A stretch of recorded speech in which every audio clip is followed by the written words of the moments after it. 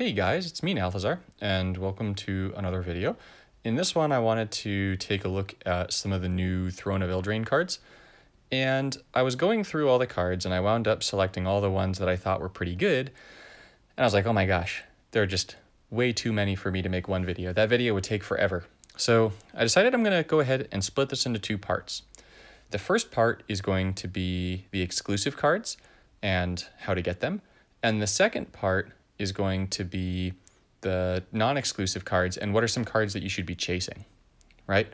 So before we get into that, it's important that you know what the new mechanics are.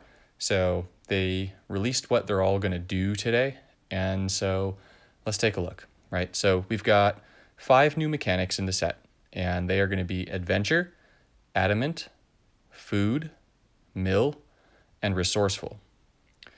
Adventure is actually a pretty cool ability. I really like the way that they're implementing it. So an adventure card is a creature that has also a spell attached to it, right? So in paper magic, you could either cast the spell, and when you do, that spell is exiled, and then you could cast the creature from exile, or you could just cast the creature and you'd never be able to use the adventure spell effect. So in this one, you can cast the creature if you'd like, or there's a flip side to the card. So you can flip it, you can cast the spell, and once you do, then it is returned to your hand and you can only cast the creature portion. So you still get the adventure portion and you get the creature portion. So that's really cool. Adamant color is going to be, I think, really easy to trigger.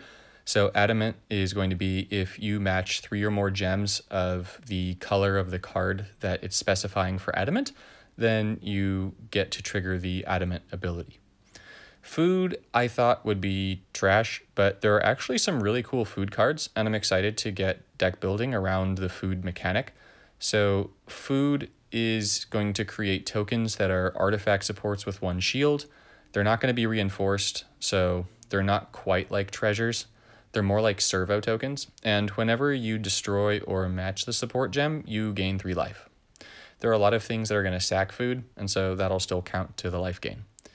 Then we've got Mill, and Mill is an ability that will be active as long as there are X or more cards in your opponent's graveyard. And there's a whole bunch of cards that are going to be putting cards in your opponent's graveyard.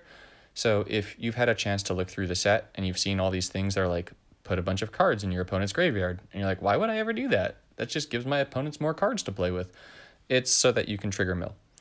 And then Resourceful, I think this is actually a potentially really cool mechanic. It's one of those where we're going to have to play with it and find out, but it looks really cool. So whenever you draw a card, if that card is not the first card you drew this turn, trigger this effect. And then the cards that have Resourceful have like Resourceful 2 or Resourceful 3 or 4. And so when it says this happens up to X times per turn, it can happen 3 times in a turn if you draw like 4 total cards, right? So that's a really cool ability too. And now let's get into how you get the exclusives, right? So what are they? How do you get them? So there are 5 mythic exclusives. They're going to be these 5 here. So we've got Alayla, we've got Chulane, we've got Corvald, we've got Sir Gwyn, and we've got Kenrith. This is guesswork here, but I'm going to guess that these are the 5 that are going to be for money. The only one that maybe won't be is Kenrith. Maybe it'll be tied to an event, but I honestly think that we're going to get 5 for money. And then we're going to have 14 rares. So we've got the Mammoth Elephant, and the Hydra, and the Witch, and Taste of Death, Workshop Elders, Fairy Formation, Shimmer Dragon, Happily Ever After, and Mace of the Valiant. No, there's multicolored ones too. Who am I kidding? So we've got Silverwing Squadron, which is still monocolored. We've got Banish into Fable, Faburo Elder, Gluttonous Troll, and Knight's Charge. Don't worry, we're going to go over all these. Fear not. Now, if you take a look at what we've got here, right? So we've got those 14 between monocolor and multicolor. 4 are multicolor, the rest are monocolor. Interestingly, none of the monocolored ones are red. But anyways, so for the new events, we've got the Great Tournament. You'll see that there are 5 nodes, recharge time 8 hours. I'm going to guess that we're going to get maybe some of them from Great Tournament. Maybe not, you know, it's a coalition event, but we'll see. We've got Challenge of the Courts. There's 5 versions. That's almost assuredly going to mean that we get at least five of those rare ones from this. And then we've got Fables of Eldraine, and that's got 12 chapters. My guess is that we're probably going to maybe get the multicolored ones from this, sort of like how M20 gave us those packs that would give us one of 4 rares. Maybe it's 5? It's 4 or 5, right? So it'll be just like that, where you just get them until you get all of them, right?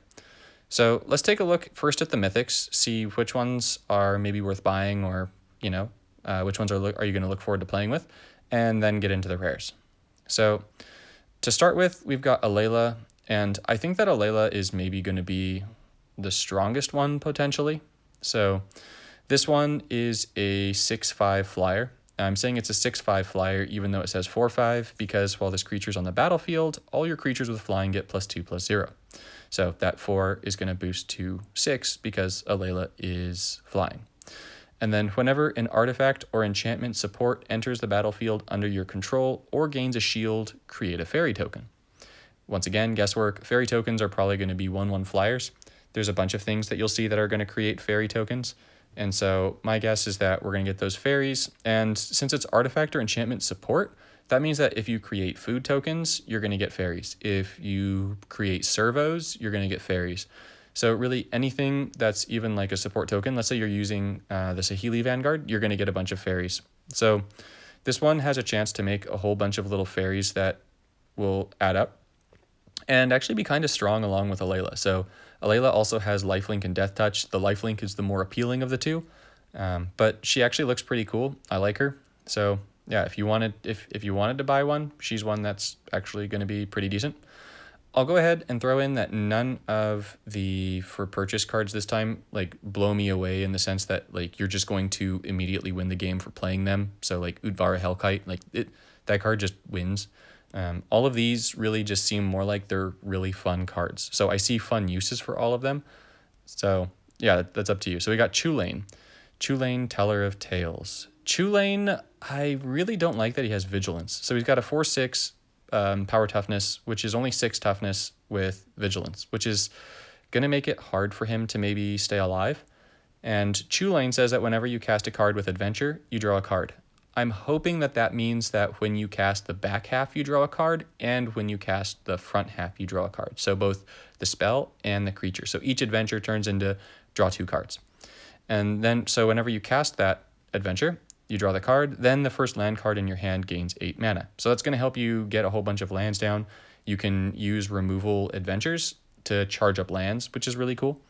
And then if a creature you control would die, return it to your hand, disable it until the beginning of your next turn, and it gains half of its mana. The disable it is just to make it so that you don't kill off your creatures and find some infinite feedback loop to get them all back into play. But in this case, for Chulane, I imagine that it will only be really decent if a creature you control would die, return it to your hand, is going to happen when Chulane dies, because Chulane's going to die really, really easily with that 6 toughness. So Chulane, we'll just have to wait and see how he works before I can tell you like, oh yeah, this one's worth it or not. Yeah. Korvold looks more like a really sort of fun gimmicky card. It's going to pair well with Mirror March. And so let's sort of get into what Korvold does. So 16 for a 6/6 flying. Whenever this creature attacks or enters the battlefield, destroy a support token you control. Now, it's not support card. It has to be a token. So something like a servo or a food or something like that.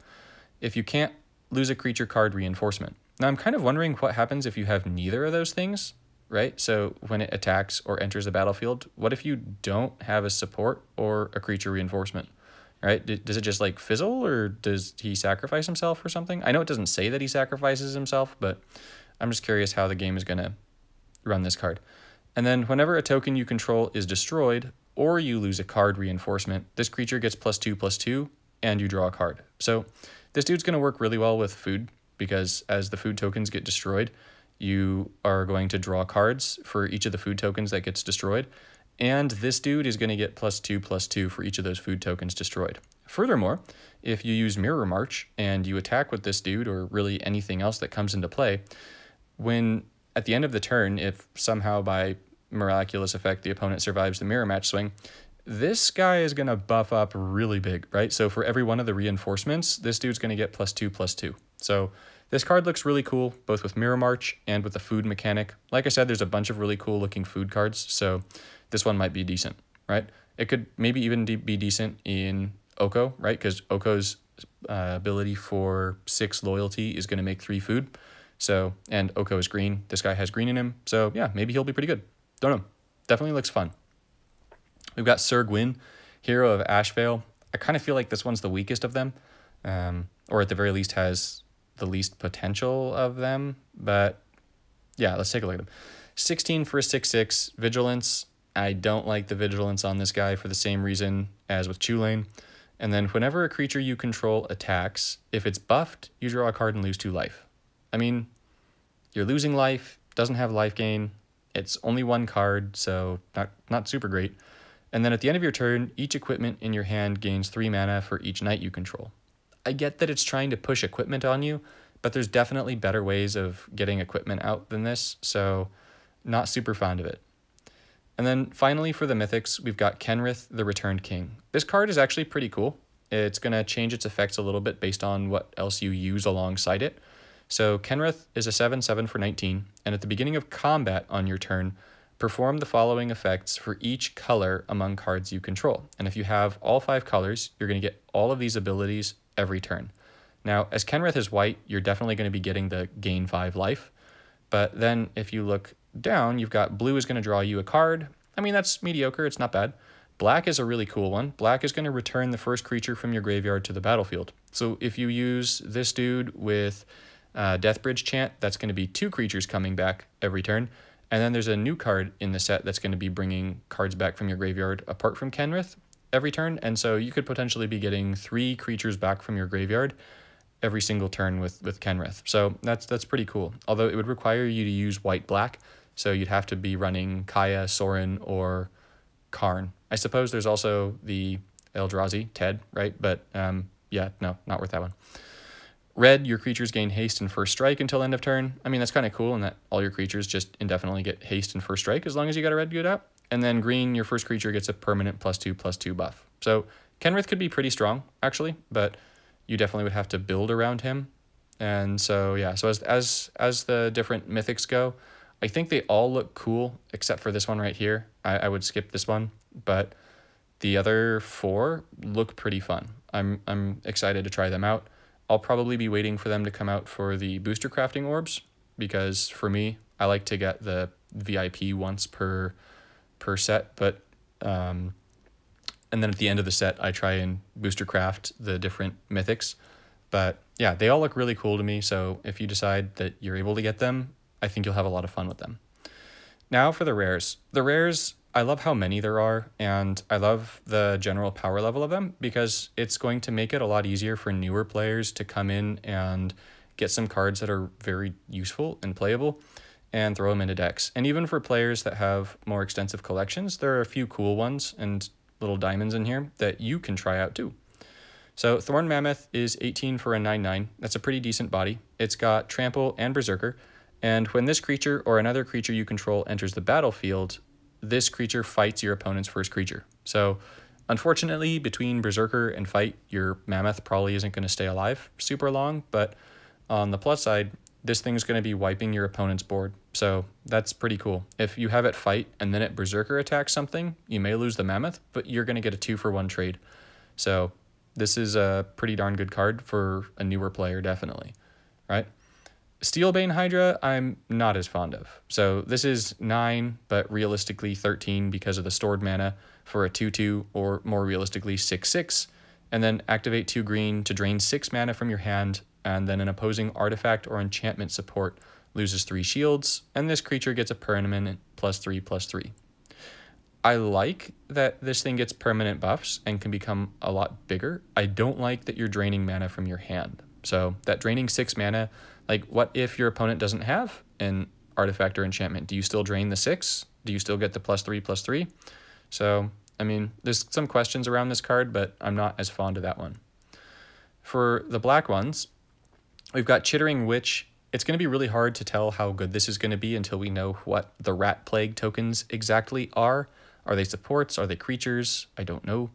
But when this creature enters the battlefield, create X Rat Plague tokens. X is 3 plus the number of opposing creatures. So hopefully your opponent has 0 creatures out if you're playing black, so you just get 3 of these tokens, but you never know. Whenever a rat you control deals damage to your opponent's planeswalker, lose a Rat Plague reinforcement, then the first opposing creature gets -2/-2. So you can use this to slowly whittle away at your opponent. I don't think that -2/-2 for hitting your opponent each turn with a rat is going to be enough to bring you back if you're behind and you play this and your opponent's got 3 creatures, but that's just me. Taste of Death is actually pretty useful. So this one's going to create X food tokens, then destroy all creatures. X is the number of creatures in play. So if your opponent is bursting out to the lead, you destroy all their creatures, and you get food tokens equal to the number of creatures out. You could also run cool creatures on your side that you don't care if they die, or you could even use this for losing creature objectives. So it's pretty decent all around. For blue, we've got Workshop Elders, and while this creature is on the battlefield, all of your artifact creatures gain flying. At the beginning of combat on your turn, your first other creature gains the artifact subtype and gets +X/+X, and that's a permanent +X/+X, where X is equal to your highest artifact support shield. I imagine that you could have some fun shenanigans with this, but it really just feels more like a win more ability, because if you've got a support out that's getting up to enough shields to make this really worth it, then I feel like you're probably already winning and in pretty good position. That being said, it could be a fun card, but I don't think it's a great card. Fairy Formation. This one is going to be awesome for newer players. So it's 14 for a 6/5 flyer, which is, decent. But the activate 5 blue to create a fairy token is fantastic, because if you're running a lot of gem converters, then you could be getting quite a few of those fairy tokens every single turn. You could probably easily be getting between 2 and 4 of them, and on a lucky turn you get 5. So this is going to be a really powerful card for newer players, and I like it a lot. Shimmer Dragon, I want to love this card. I really do. So while you gain 3 or more artifact cards, this creature gains hexproof. It's 16 for a 6/7, and then at the end of your turn, draw X cards. X is the number of artifact supports you control.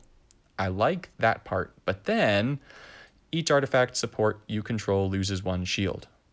I don't like that part, right? So I like that this is going to help trigger that new ability for like when you draw more than 1 card in a turn, but I don't like that it destroys all your artifact supports. Happily Ever After is going to have one of our new mechanics in the set, and it remains to be seen if it's going to be viable or just completely downright busted. So with this support, when it enters the board, each player gains 8 life and draws a card. Decent.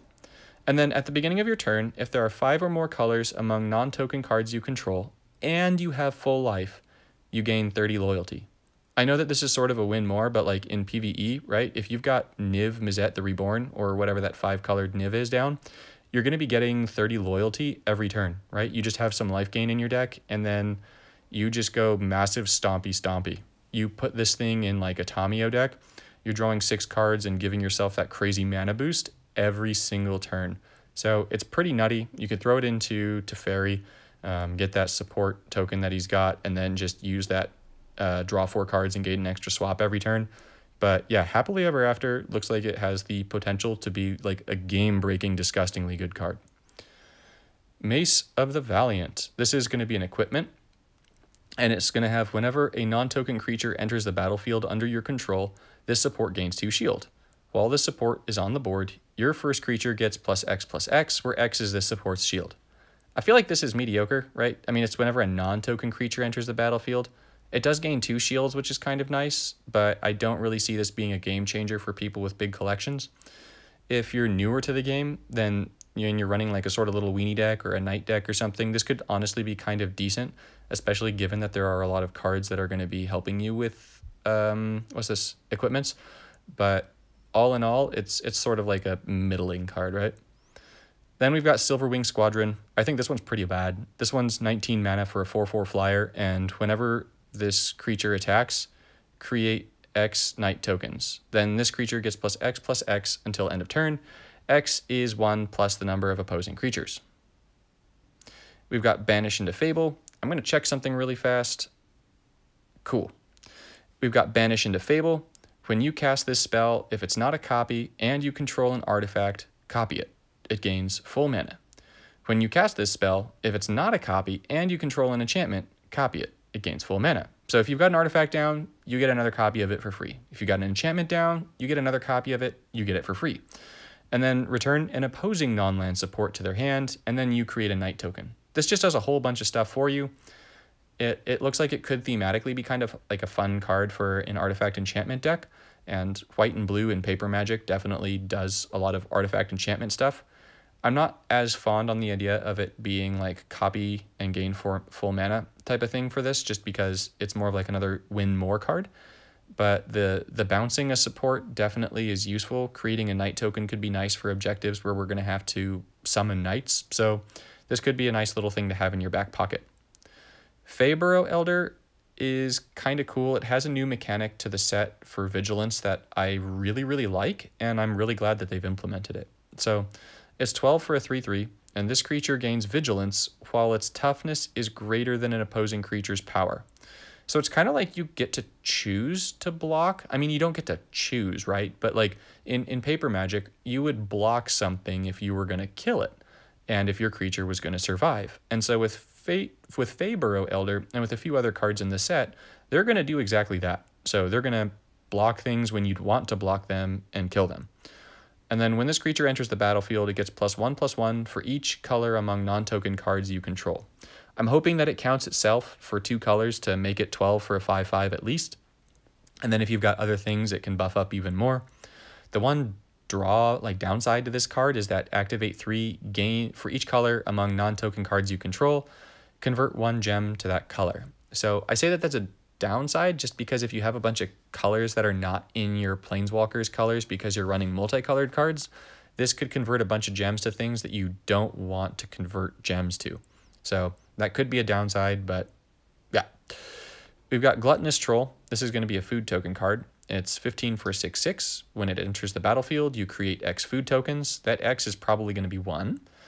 Activate 3, destroy a food token you control, then this creature gets +X/+X until end of turn. X is 1 plus the number of opposing creatures. Now that X is 1 plus the number of opposing creatures applies to all of the X parts of this card. And given that it destroys food but doesn't get a permanent buff, this is not a card you're going to want to use in a food token deck. It is not good. And the last of our exclusives is Knight's Charge. This card is really, really cool. I like it a lot. So it's a 13 mana support. Whenever a knight creature you control attacks, your opponent loses 2 life and you gain 2 life. So if you've got all your knights out, then you're going to be hitting for an extra 6 and gaining 6 a turn. But adamant, white, and black. So remember, adamant means if you match 3 white or 3 black, then at the beginning of combat on your turn, return all knight creatures from your graveyard to the battlefield under your control. Those creatures gain haste, then destroy the support.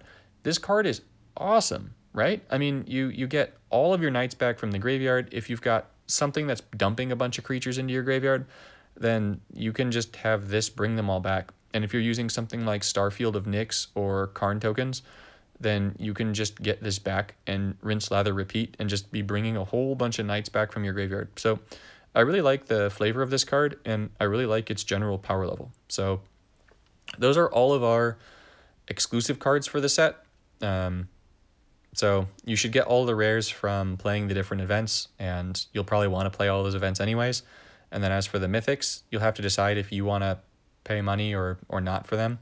I haven't had a chance to play with them yet. They're not out yet, so I don't know how good they'll be in play, but all of them except for the night one look really fun. So hopefully this was helpful for you, and hopefully I see you in the next one. And in that one, that's where I'm going to be going over all of the non-exclusive cards that I think are worth chasing. So have a good one.